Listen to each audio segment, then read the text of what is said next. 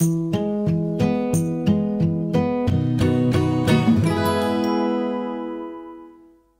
guys, welcome to another episode of the Wednesday Checkup. Feels like we haven't done one of those intros in a while, but that's because we've been busy talking about the novel coronavirus. Today, we're gonna be looking at some of the most common conspiracy theories I've seen and heard out there. Shane Dawson, I'm looking at you. We're doing the medical version, medical conspiracy time.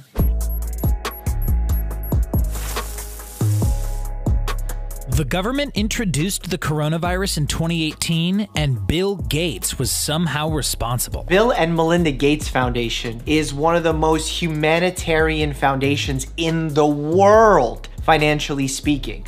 They're literally doing everything they can to eradicate disease, bring fresh water to people, and we're gonna blame this on them? Japanese doctors treating COVID-19 cases say that you should ensure your mouth and throat are moist, never dry, so make sure you're taking a few sips of water every 15 minutes. Skeptical to the source. I don't know if necessarily Japanese doctors came out and said this, but there's partial truth to it. If you have dry mucous membranes, they are more likely to crack. When they crack, you actually have a higher possibility of getting infected with a bacteria or virus. So yeah, you should be staying well hydrated, you should be drinking. Will it protect you 100%? No, but it's a good way to make sure that you're doing the best you can to stay healthy. Hand dryers are effective at killing coronavirus. I don't think that's the case. It certainly hasn't been proven. Also, CDC recommends drying your hands through the air dry method, which is you just naturally let your hands dry, or using a paper towel. Reason being, there was a study that I actually talked about on this channel that showed those ultra high-speed dryers actually blow bacteria and viruses all over the place, especially if you don't wash your hands well. With this virus having fecal oral spread, meaning that toilets, sinks can be quite messy, especially in public restrooms, you don't want to be blowing that bacteria and viruses all over the place.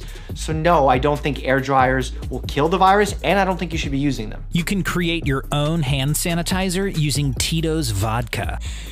I was almost gonna say like, yeah, it's possible to create your own hand. Not with vodka, not with Tito's vodka. I actually think Tito's vodka came out and had to make a statement on this because people were doing this based off a TikTok video. No, you cannot use Tito's vodka, which I think is only 40% alcohol, to create a hand sanitizer like that. It's just not recommended. If you're gonna be using some kind of disinfectant, the recommendation would be to use rubbing alcohol. That being said, soap and water, soap and water, soap and water. Gargling with salt water or vinegar will eliminate the COVID-19 coronavirus. We have no evidence of that. I actually do recommend saltwater gargles to a lot of my patients, not for eliminating viruses, just because it soothes a sore throat. If you have mucus buildup, it helps clear the mucus, especially if you have like postnasal drip or really chronic sore throat.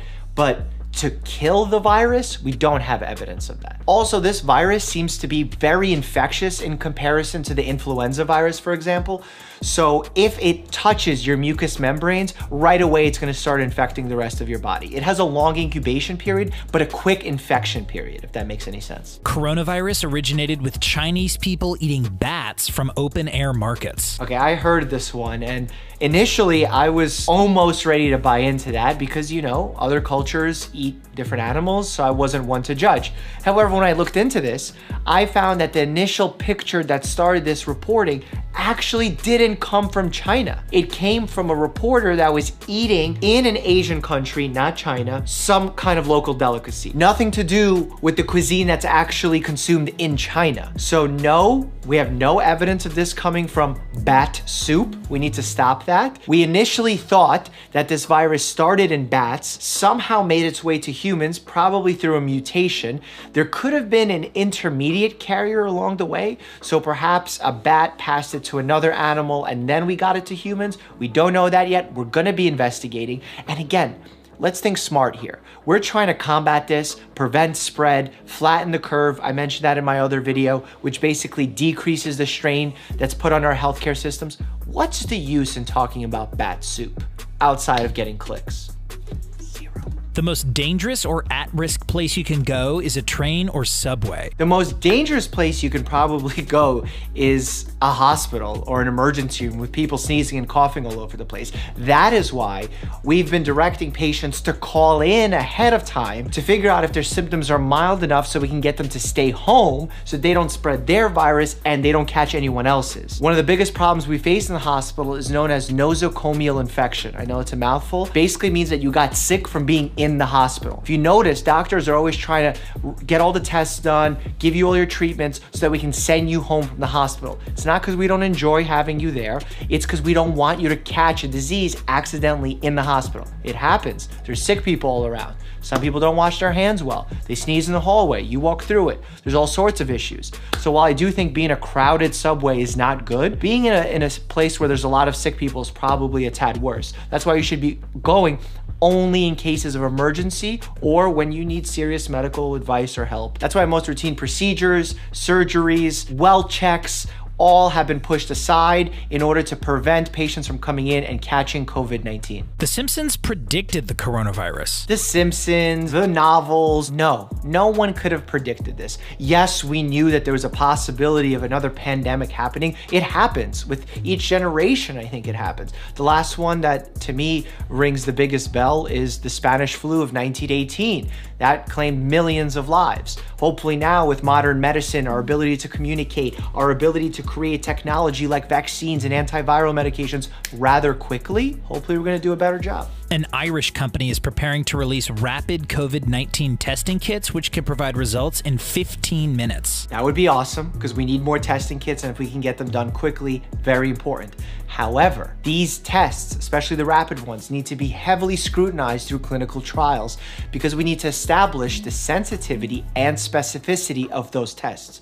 Both of those need to be high. I'll explain each of them. A test that has high sensitivity is good for screening, meaning taking general people in the population and trying to find out if they have a specific disease. In a highly sensitive test, you have few false negatives. On a highly specific test, you have few false positives. The ideal way of doing this is you give someone as a screening test, a highly sensitive one, and then you can give them a highly specific test to confirm that diagnosis. Now, in a test like this, where you're testing people who are already sick, it's not necessarily screening, it's more diagnostic, and a good diagnostic test has both high sensitivity and specificity. There are many supplements and other cures that can fight off the coronavirus. We have zero evidence for any of those statements, and I'm so proud of the FDA for prosecuting those individuals trying to make claims like this. John Oliver had a segment of someone trying to sell silver as a way to get rid of the virus.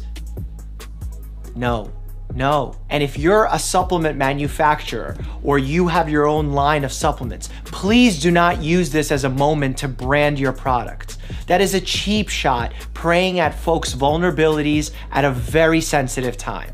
We should be banding together, not trying to figure out how to make a buck off each other. 4 women in Wuhan have given birth to babies who do not have the coronavirus, unlike their mothers. There's been some evidence showing that what we call vertical transmission from the mother to the baby inside the uterus, there isn't transmission. That's not to say it can't happen, but the evidence for it does look promising. We're hoping it stays that way. I do recommend checking out Mama Dr. Jones. She does a fantastic job talking all things OBGYN, coronavirus included, links down below. Here's a playlist of some medical memes for you to learn and laugh from because laughter is good medicine. And here's another playlist of my Reddit series. Check it out. Which one are you gonna click on while you stay happy and healthy?